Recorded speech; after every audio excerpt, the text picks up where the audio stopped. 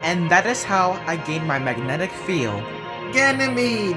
Io just blasted me with a volcano! It hurts so bad! Yeah, Io, you bitch! Come here! Why did you hurt Europa? He was annoying me. I only asked if you wanted to play with me. Yeah, I wish Jupiter would eject you. I hate all of you! Good riddance. It's not just about Io's temper, you know. It is deeper than that. Io's orbit is very unstable.